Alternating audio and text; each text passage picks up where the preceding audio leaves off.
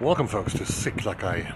Today I'm taking you on a walk from Sickla kaj, which is at the vicinity of Stockholm city, to the community of Nacka, back to my region where I live. But it's going to take us a couple of kilometers, so let's see if we find some interesting pictures on the way. Let's get started.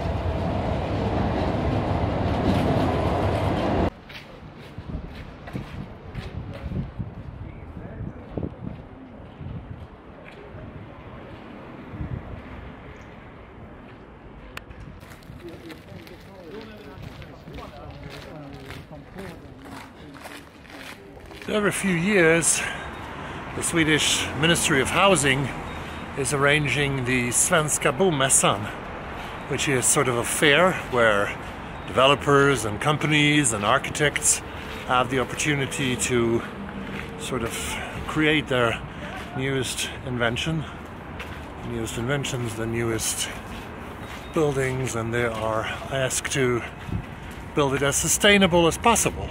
So here in Hammarby Sjöstad, former shady industrial area, they did this in 2002. So the whole area was basically rebuilt and reshaped 2002 onwards. And I think it's very interesting to watch this. This is Kulturhuset. It's a house of culture in a way that there's a high school inside these buildings. And in that high school there are students who specialize already on different forms of arts. Painting, designing, music, theater. All of the students there are pretty much skilled for arts. And that's a great thing about the Swedish school system. And here we are in front of Luma, or Luma, whatever they call it. This is the old industrial complex here at Hammarby. In Hammarby Sjöstad, that was actually the center of the industrial complex. Over there, there's a gym now, Sats, which is one of the bigger Stockholm gyms. And there's an old industrial building. And here they produced incandescent lamps or bulbs or whatever you might call them until the 1970s. Until the mid of the 1970s, from the 1920s onwards. So the whole area that has changed dramatically from the 1990s onwards was once started here at the incandescent lamp factory Luma. When you walk around here, you hear lots of children's voices everywhere. Children are playing, small children, which gives the impression that this is an area where Swedish, like middle-income families live since the early 2000s, or they came a little bit later. So they're everywhere around here, living their, well, beautiful, amazing hipster lives, not directly in the city, but a little bit outside. So this is like a little bit outside the city, about 2 or 3 kilometers. It's still sort of kind of an urban atmosphere with lots of shops and restaurants and sushi places where you can get your sushi, your poke bowl, or whatever you are preferring to eat nowadays.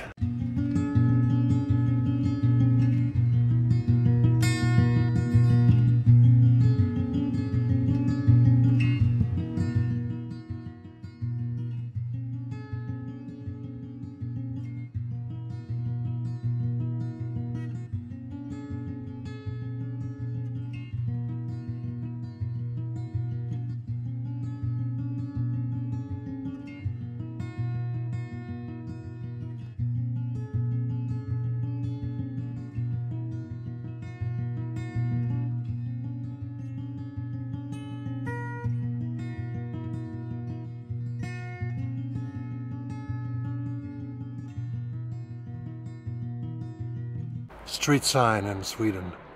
Jag älskar dig, I love you. Du är bäst, you're the best. A channel. Now I'm in the backyard of the great bulb factory from the 1920s, and as you can see above me there's some balconies. So they built inside the factory, they built apartments for people to live in with beautiful balconies and probably very beautiful renovation. Pretty quiet here close to the Sickla channel. Looks like an interesting and beautiful area to live. Peaceful and quiet again, like yesterday when I walked to Herängen.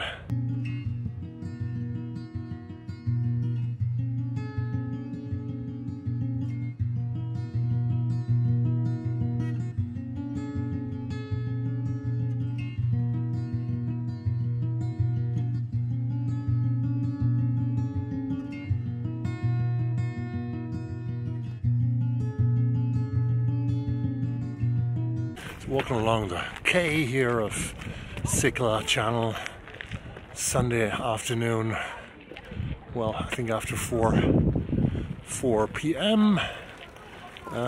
Here's a little bit more recognizable that we are in a former industrial area, but as I said, most of this has been changed to an urban area where people live and where people work and where people go to their eateries.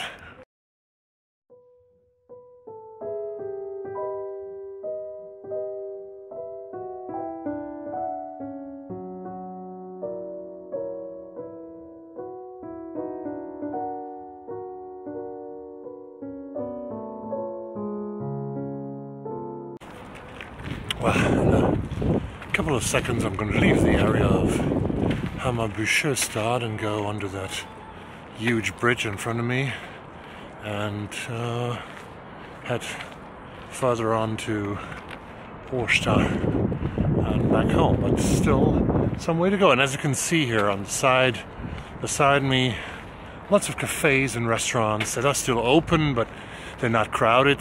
Some people hanging out there eating, drinking, whatever. Not all keeping distance, and almost no one wearing a mask. So bye-bye Hammarby Sjöstad, and welcome to another part of town on my way home.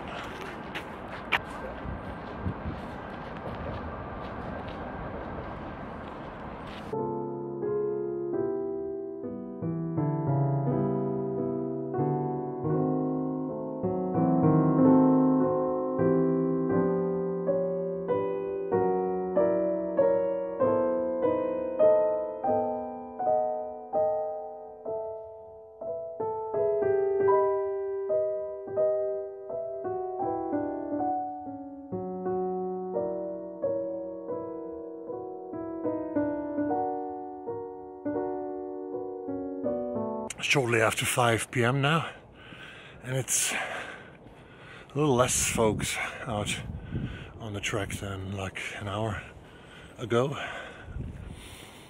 and but it actually shows this path here along the lake or the bay that we have lots of kilometers of strolls and walks in the capital, and very close to the city actually. It's only a half an hour walk, not walk, maybe 40 minutes until you reach the very center of Stockholm. So I have maybe 2 kilometers left on this little Sunday afternoon.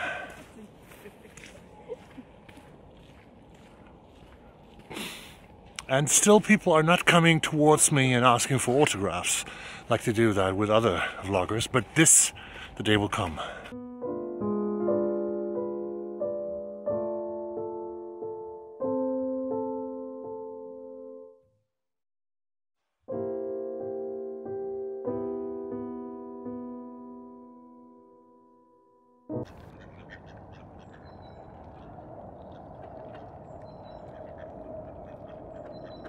So behind me and above me is the big bridge where the trains are rolling from Stockholm to both to Gothenburg, to the west, but also to Malmö in the south. And this is Årstaviken here, the water part where I'm now.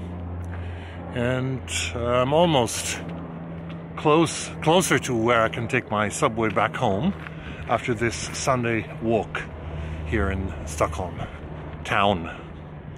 Now the Stockholm walk, it's getting a little bit dark, and I'm now entering Årsta in an also a very new sort of quarter where they urbanize the city even more, where they built hundreds and hundreds of apartments and have built over the recent years. So take a look. New apartments. If you want to move to Stockholm, why don't you come here to Årsta, to the water front. A little bit like in Hammarby, where we've been an hour ago, but this is newer and even more expensive. So right behind me they're building 50 new homes in a quarter called K7. Soon ready. You can live at the K here of Stockholm. I'm gonna look up what they cost. They are 1 to 5 bedrooms. Let's go for a 5-bedroom, right? How about living on the 24th floor? And in the morning you go all the way down with a beautiful elevator and end up in this nice and cozy restaurant at the K.